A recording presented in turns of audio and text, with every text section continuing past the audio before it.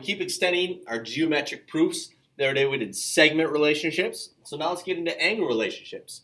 And our first postulate, just like the segment addition postulate, is our angle addition. Okay, fancy wording here. D is the interior of angle ABC, if and only if measure of ABD plus the measure of DBC equals the measure of ABC. So it's just a fancy way of saying if I add two angles that are right next to each other, they equal them put together on that big angle. That's all there is really to it. And with that, if we remember supplements and complements, right? If two angles are supplementary, they add up to 180. So if I have two angles that form a linear pair, they're supplementary. They add up to 180. Measure 1 plus measure 2 equals 180. Complements, if they form a right angle, and that makes them complementary because they add up to 90 now. Remember, complements make a corner, 90, supplements a straight line, 180. Those will never go away. We got to remember what supplements and complements are. So we have theorems for those. So if we get into a proof and we want to say that two angles add up to 180, we can do that because they're supplements. And we also have properties of congruence. We've already been working with these, but it just works the same way with angles. So for example, I could put reflexive. I could say an angle is congruent to itself. That's what reflexive means. Symmetric, if I had an angle congruent to another angle, I could flip it around and say that angle is congruent to the other one. I can just flip them. Intransitive, just like it was with the segments that we did in a couple proofs.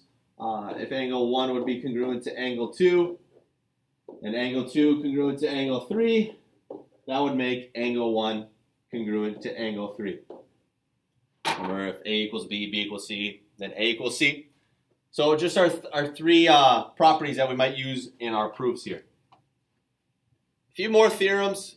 So our congruent supplements theorem. So it's angles supplement to the same angle are congruent. And it makes more sense looking at this example. It says if measure of angle 1 plus the measure of angle 2 equals 180, and the measure of angle 2 plus the measure of angle 3 equals 180, then 1 would be congruent to 3. Angle 1 would be congruent to angle 3. Because if you look, both of these equations have measure of angle 2 in there. Well, those are the exact same values, right? Measure of 2. So that means 1 and 3 would have to be the same thing. Because if measure of 1 plus 2 equals 180 and 2 plus 3 equals 180, then angle 1 and angle 3 would have to be congruent. So if I state this in a proof somewhere, I can say that I have two angles congruent because of those two equations. Okay, and we'll see that. So congruent supplements theorem. Congruent supplements theorem. And we have the same thing here for complements, but it's just added up to 90 now. So if I have two numbers, or if I have two angles that added to the same angle, add up to 90. So 1 is added to 2, and 3 is added to 2, and they both add up to 90, then 1 would be congruent to 3. Yeah, that should make sense. That should make sense. All right, let's try a proof here. In the figure, angle 1 and angle 4 form a linear pair. And measure of angle 3 plus measure of angle 1 equals 180. Prove that angle 3 and angle 4 are congruent. So we want to prove that angle 3 is congruent to angle 4.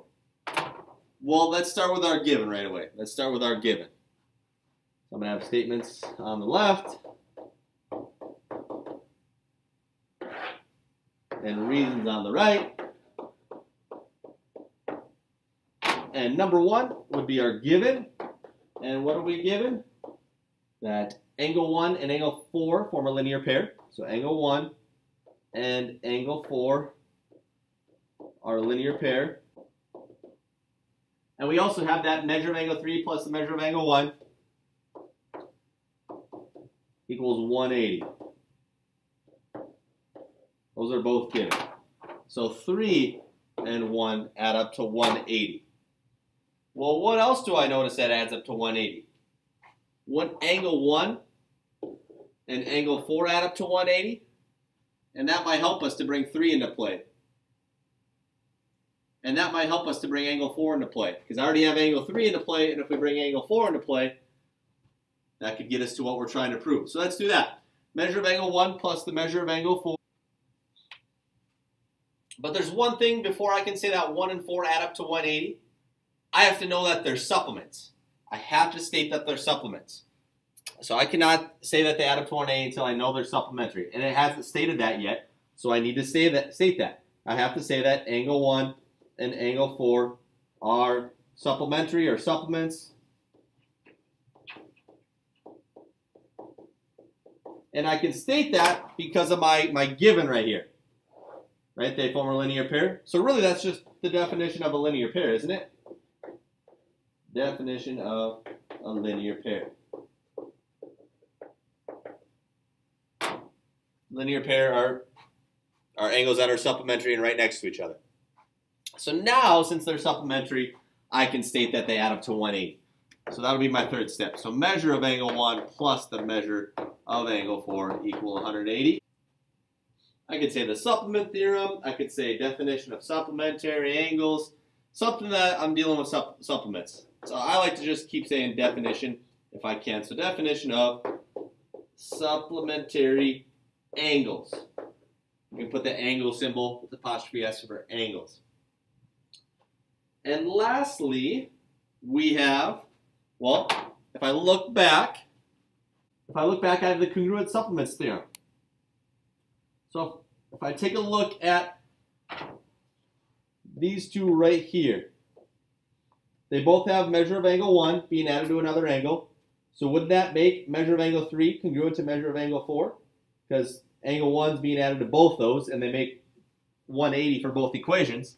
So I can say that angle 3, I can get rid of the measure now because I'm stating congruence. I can say angle 3 is congruent to angle 4. And that is because why? Well, if I look back, the congruent supplements theorem. Or I can say angles supplement to the same angle are congruent. So either way, I can say congruent supplements theorem. Or I could say angles supplement to the same angle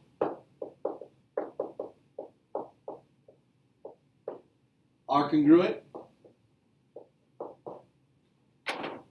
So 4 and 3 are both supplement to angle 1. That makes them congruent. Either way, either the congruent supplements theorem or I can state it into words. That's totally fine. So like I said, just keep getting the practice with these proofs. We also have the vertical angles theorem. So if two angles are vertical, they're congruent. So quickly, like 2 and 4, they'd be congruent because they are vertical. So I can state these are congruent, and my reasoning would be the vertical angles theorem. So pretty simple there. We also have a bunch of right angle theorems.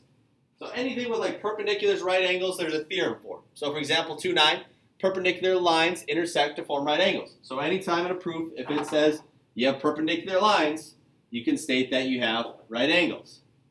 2.10, all right angles are congruent. So if you have right angles, if you state right angles in your proofs, you can say that they are congruent. 2.11, perpendicular lines form congruent adjacent angles. So if you have perpendicular lines, you know that they're right angles, and if they're right next to each other, they're adjacent, so they'd be congruent adjacent angles. Pretty straightforward. 2.12, if two angles are congruent and supplementary, then each angle is a right angle. Well, if they add up to 180 and they're the same, they'd have to be right angles because only 90 and 90 would be the same that add up to 180. And if two angles would form a linear pair that are congruent, then they are right angles. So same thing, supplementary linear pair, kind of the same thing. So we know that they are also 90. So we could use any of these things now when we get into our proofs. When you get something like this in your assignment, find the measure of each numbered angle and name the theorems to justify your work. We're not going to worry about the theorems right now because we're going to do enough of that in the proofs. So just go ahead and find the measure of each numbered angle. So for example, 2 here, number 1 measure of angle 2 is 26 degrees. Well, I know that 2 and 3 are complementary, don't I? Because I got a straight line right here. And I know that this is 90 because of that symbol. And a straight line gets up to 180. So if that's 90, these two guys put together is 90. So 90 minus 26 would give me the measure of angle 3. 90 minus 26, which gives me 60. degrees. And then the measure of angle 1 I already said is what, 90 degrees? Because I have that symbol, the right angle symbol. Looking at number 2, measure of angle 2 is x now. So if 2 is x, and 3 is x minus 16, don't they add up to 90? We already just stated that, didn't we? So I could say x plus x minus 16 add up to 90, right? Because they're complements. And then it's just our algebra. So 2x minus 16 equals 90. Get our x by itself by adding 16 to both sides. So 2x equals 106, which means divide by 2, where x would be 53. But it's asking for the measures. Remember, always go back and read your directions. It's asking for the measures of each numbered angle. So I got to plug back in. So that means measure of angle 2 is 53 degrees, because that's what measure 2 is. It's x. And measure of angle 3, if you look, is x minus 16. So 53 minus 16 to give us 37 degrees. So make sure you get the correct answer there.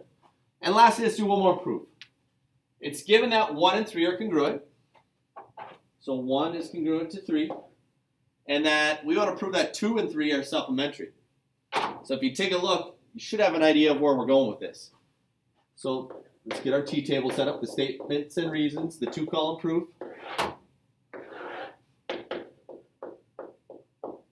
And number 1 is always given. Angle 1 is congruent to angle 3 given. Well, another thing we can do with proofs, sometimes it doesn't state something's given, but it's really given in my picture. For example, right here, if I look at angle 1 and angle 2, don't they form a linear pair? It might not state that in your given, but it's actually given. So you don't have to write this down, but I'm going to write this down just so we can see it. So angle 1 and angle 2 are a linear pair. And that is also given. So I'm just going to leave that right there. So you don't have to write that down, but it's going to help to see it. So I'm going to write it down for us. So 2, well, let's use that now. We want 2 and 3 to be supplementary. Well, if we look, 1 and 2 should be supplementary, shouldn't they? Because why? They form a linear pair. So I can say that angle 1 and angle 2 are supplementary. And that is because what? They're a linear pair, so a definition of a linear pair. And remember, I have to state that they're supplementary before I can say that they add up to 180. Well, now that we have angle 1 and angle 2 supplementary, we can say that they add up to 180. But remember, I have to have that supplementary first. So I can say measure of angle 1 plus the measure of angle 2 add up to 180 degrees. And so that's what supplements are. So definition of supplementary angles. Okay, for 4, if I think about this, angle 1 is congruent to angle 3. See that up there? So couldn't I put in angle 3 for angle 1? I could substitute it in. But before I can do that, so that's what I want to do. I want to say measure of angle 3 plus the measure of angle 2 equals 180. Because then I can say they're supplements, right? That's what we're trying to get to. But before I can do that, I have to get measure of angle 3 into play. Right now it's saying that angle 1 is congruent to angle 3. So I got to change that into equality, don't I? Remember I said we're going to do this a bunch? So I'm going to say measure of angle 1 is equal to the measure of angle 3, which allows me to substitute in. And that is our definition of congruence. We're going to use that a lot. Remember, if you switch from congruence to equality or equality to congruence, you have to do that. So that makes this step 5. And what I do, I just substituted in angle 3 for angle 1 because I said they are equal. So we just say substitution.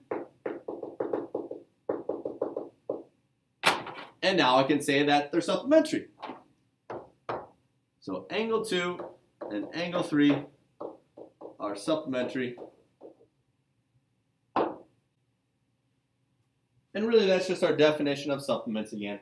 I can use that anytime I'm saying something supplement or they're supplements, so they add up to 180, I can always say definition of supplements. Supplementary angles. So there we go. You got to be very specific. You just got to be very specific when you make your statements, okay? Because something has to previously happen before you can go to the next step. That's our keys. And like I said, we're just going to keep getting used to that. It's going to take some time. All right, good luck with those geometric proofs.